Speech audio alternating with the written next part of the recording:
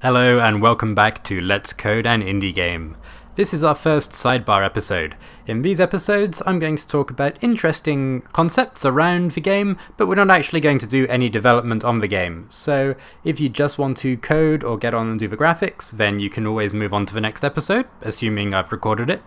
But if you'd like to know a bit more about things like game design or how code is written or some of the more interesting topics just sort of in the wider software or game development ecosystem, then carry on watching by all means. So in this episode we are going to talk a tiny bit about the approach that we are taking to game design.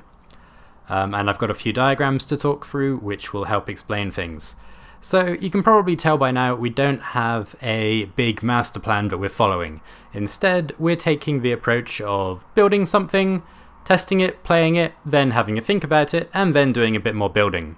And this is an approach I like in general for software development. Of course, it depends what you're building and what you're planning to do, and also who you are. I mean, if you want to use a different approach to planning or development, then you should do that. This isn't a series about telling people what they should do, it's just sharing some techniques and giving people a start.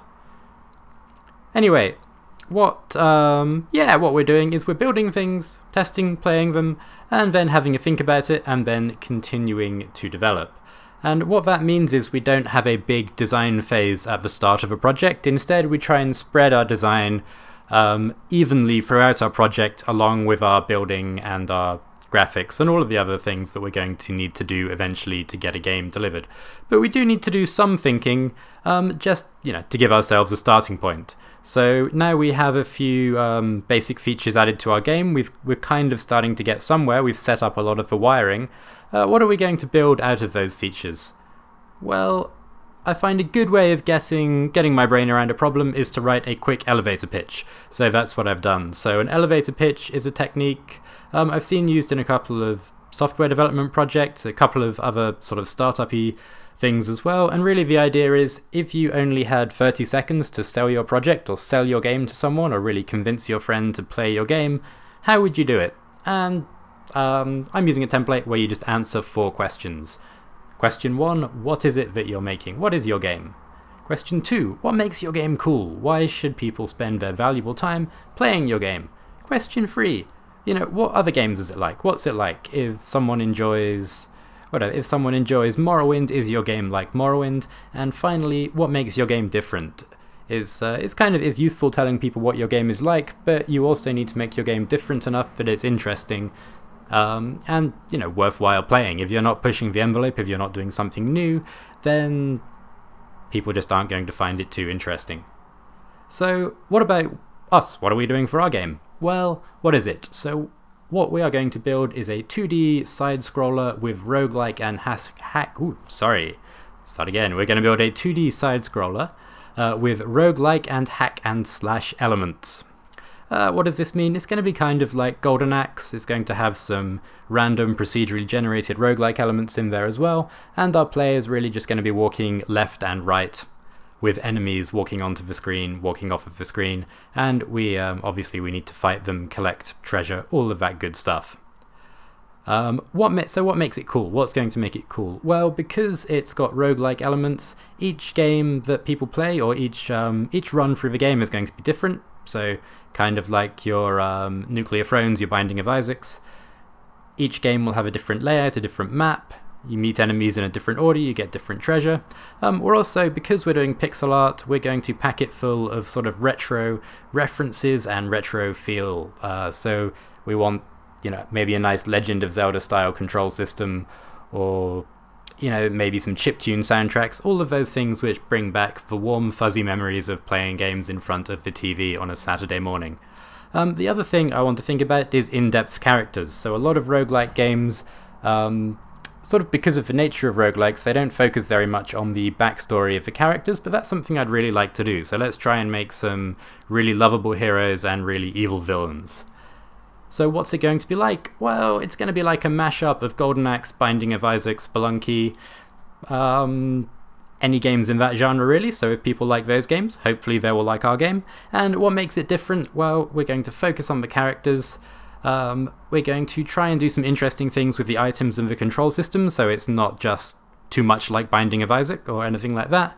And also we're going to stick with the pixel 2D pixel art style, some nice pixel graphics as well. So as long as we keep our graphics nice and consistent, it should have a really distinctive poppy art feel. Awesome. So that was slightly longer than 30 seconds, but with practice I'm sure we could get the sales pitch down, and that's really just an exercise to frame what we're building, get our brains really thinking about the problem in front of us and starting to answer some questions. Of course, the other way you can design something is the good old draw it on the back of a napkin or a post-it note approach. So I've done that as well. Here we go. Here is my top secret game design document. I've just really sketched out 1.5 rooms in the game. I thought, you know, there'll be a player, there'll be an enemy. It would be cool if the scenery tried to fall on you. Maybe there were some traps on the floor. Maybe thought a tiny bit about controls and UI, so we need to show health, we need magic. It would be cool if we could use a Golden Axe style magic system where you spend all of your magic points in one go, maybe combine it with some roguelike elements as well so you don't exactly know what spell you're casting.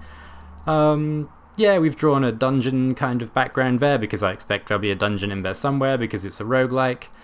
We've got maybe the idea of having 2 buttons, so kind of like in the early Zelda games where you just had A and B, and that's kind of it. But again, just by drawing it a couple of times, sketching it out, thinking about it, we're starting to get a better idea of what we're aiming at.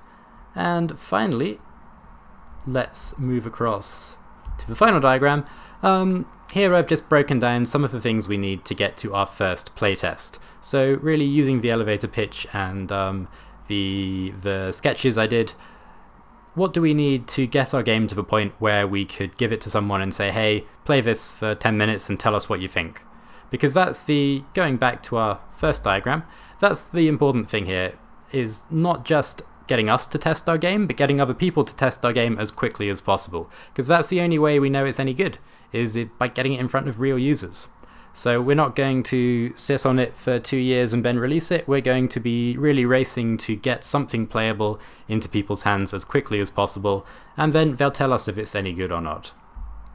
So what features are we going to be looking at? And this also serves, we're on episode 9 now, almost on episode 10, so this serves as a good way of saying, well, 1, thank you for sticking with the series so far, and 2, what are we likely to cover in the next episodes?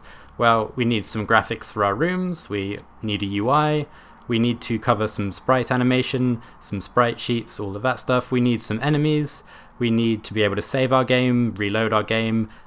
Random map generation is going to be important. Having attacks and items which we can use, also very important. Game over, we need a way to lose. Magic, that's going to be, you know, if we want to get that roguelike hack and slash Golden Axe style thing going on, we need some magic we can cast. Having a win condition, so being able to lose is important, being able to win also very important. Bosses, having some nice memorable bosses in the game, always a good idea. And some kind of shop or treasure system, so people have got a reason to play the game other than just defeating the final boss or winning. You know, you want that micro reward system in there as well, because having all of these small systems interacting with each other, that's really what makes the game interesting. I mean, that's why Binding of Isaac is such an awesome game, because you have all of these smaller systems and they work together to give you that really interesting emergent gameplay that everyone likes. And finally, you know, you don't have to do this. This is just me throwing out some ideas. I'm not saying that big design is bad or design up front is bad. That's just not the style we're going to go with here, partly because that's just not the way my brain works, but partly because I think for the kind of game we're making, this is maybe a better fit. And also, none of this is set in stone. We can always go back and change things as we learn. So just because we've said that we're going to have bosses in our game, you know, maybe we won't. Maybe we'll test it out. Maybe we'll just get bored and it's not a good idea anymore. But for now, this is where we are. I hope you've enjoyed a non-coding episode, but let me know in the comments if you'd like to see more of these or less of these. And, you know, and also, yeah, a big thanks to anyone who's hit like or subscribe or commented. I've had a few more comments lately, and that's been awesome as well. I'm really enjoying this, and I hope you stick with the series. Thanks very much.